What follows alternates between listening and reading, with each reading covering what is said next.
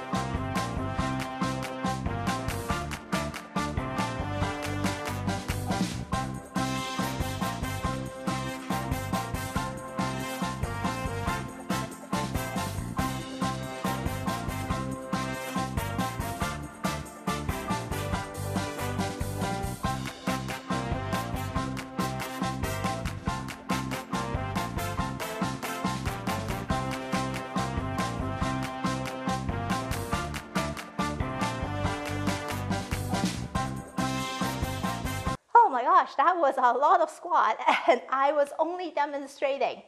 I hope that I gave you some ideas of how to go from one simple primal movement that it can change into all kinds of different variations to incorporate into exercise program. I already work up a sweat. Next week, I will have another video for you and I can't wait to see you next week. Bye.